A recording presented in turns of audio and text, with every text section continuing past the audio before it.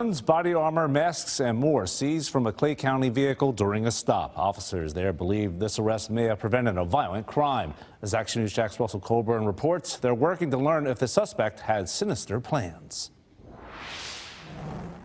Orange Park Police says this man was stopped here near Gano Avenue and Grove Park Drive. And take a look at this.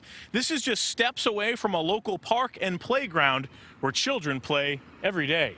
Staff at the Kids Clubhouse Daycare takes their kids to Gano Park almost every day, but they were shocked to learn about this stop made by officers. That's scary, very scary, especially since it's so close to a park, somewhere where kids should feel safe, but they don't, and you can't. Police say pictured here, 2 guns with ammo, ski masks and gloves, body armor, and brass knuckles. Officers also say they seized drugs and arrested 20-year-old Jordan Edwards. He could have done anything. I mean, there's kids out here, and obviously these aren't the only kids that come here, so yeah, it makes you a little nervous. Police say neither Edwards nor his passenger, who wasn't arrested, would say where they got the guns, but that Edwards does not have a permit for them.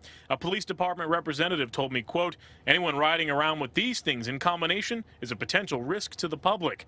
I asked if Edwards may have been part of a larger group or gang and planning an attack, and was told, quote, not that we're aware of at this time, but certainly something we are looking into. So for now, this daycare will likely make changes. Maybe we should take him to a different park. It's a little close, so. I asked, and officers did confirm to me that they notified other surrounding agencies about the possible threat. In Orange Park, Russell Colburn, CBS 47 Action News Jax.